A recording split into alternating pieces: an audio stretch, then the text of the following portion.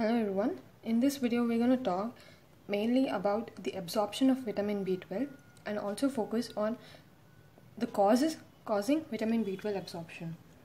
Vitamin B12 is very important cause, a treatable cause for megaloblastic anemia.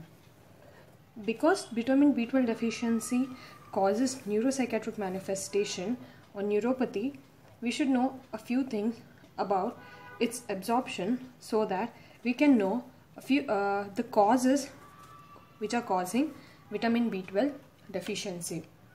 So, coming to the vitamin B12 absorption, there are a few factors which are responsible or important in the vitamin B12 absorption. Let's consider this green thing being vitamin B12 in diet. Vitamin B12 in diet is not found in a free state. It's always found bound to some form of proteins.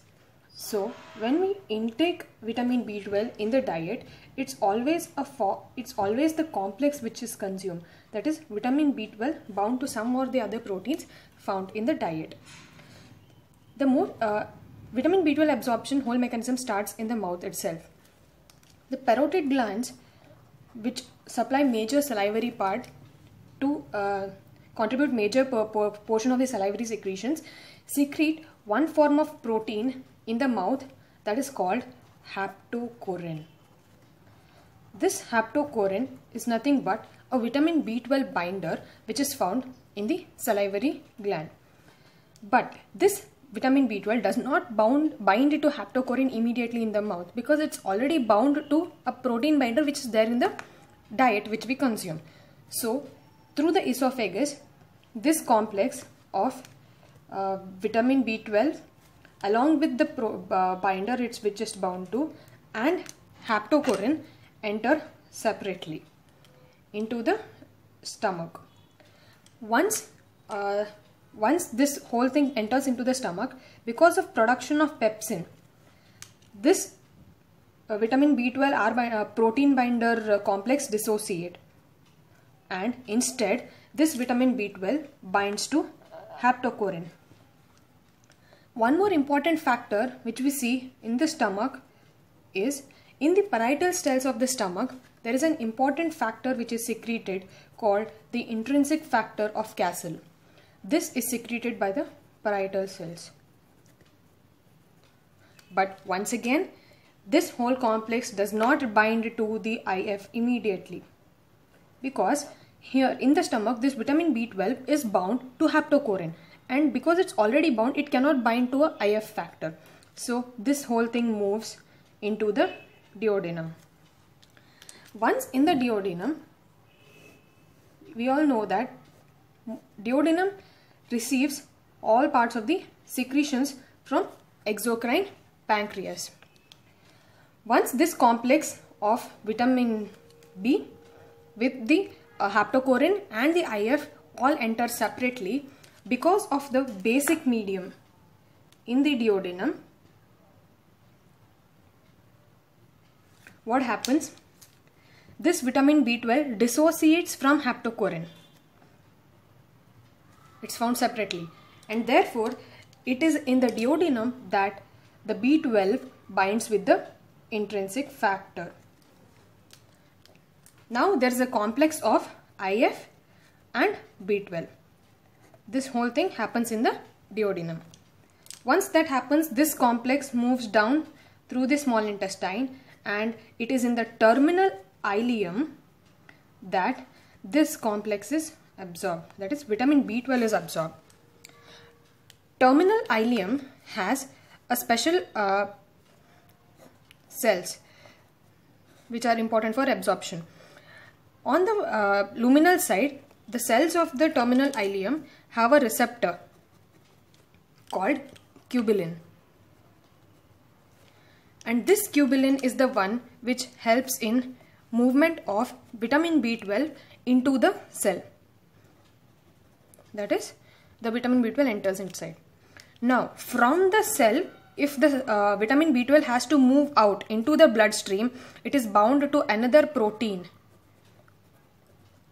because without being bound to a protein, vitamin B12 absorption does not occur. So this protein is to which vitamin B12 is bound so that it will be absorbed into blood is called transcobalamin 2. Cobalamin refers to vitamin B12. So these are all the factors which are necessary for vitamin B12 absorption. So now if we want to look into the causes which are causing vitamin B12 deficiency, we can look into them one by one by just knowing where all vitamin B12 absorption happens. So the first cause where vitamin B12 absorption deficiency can occur is a deficient diet. And this is most commonly seen in people who are pure vegetarians. So if intake is only not there, there's no chance of all the mechanism causing all the absorption. So that is the first important cause. Next cause will be from the parotids. Just imagine if there is a disease process affecting both the parotid glands or the salivary glands, then there will be no production of haptocorrin. And if haptocorrin is not produced, vitamin B12 will not bind. And if vitamin B12 does not bind to haptocorrin, no other further process will occur. So this procedure can be seen in a disease which is affecting bilaterally affecting the parotid glands, that is nothing but the Sjogren's syndrome. In Sjogren's syndrome, there is lymphocytic infiltration of the secretory glands or exocrine glands, and hence parotid is one of the glands, and there will be no secretion of or less secretion of saliva, and hence this is one of the causes for vitamin B12 absorption deficiency. Next, coming downwards, like towards the stomach.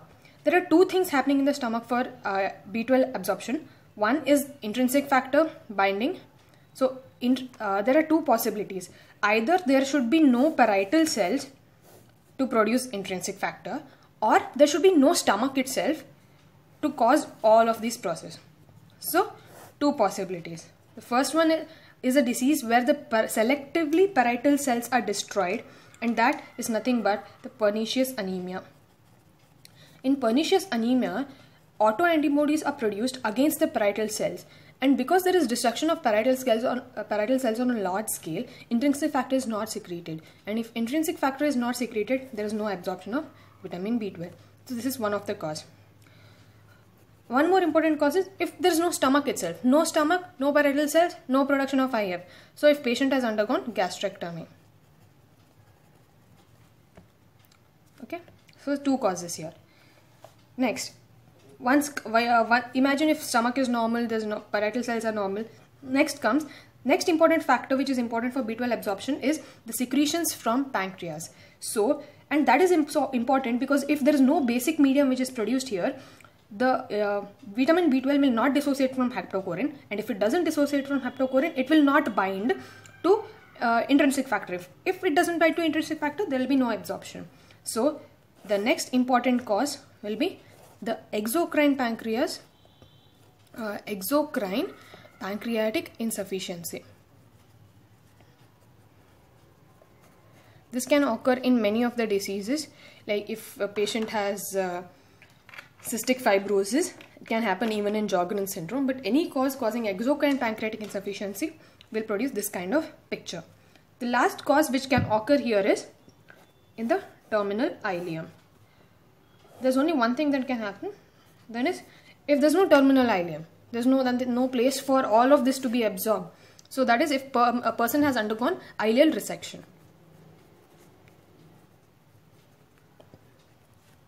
So this was mainly about vitamin B12 absorption and how their deficiency can cause vitamin B12 deficiency. Hope this video was useful. Thank you for watching.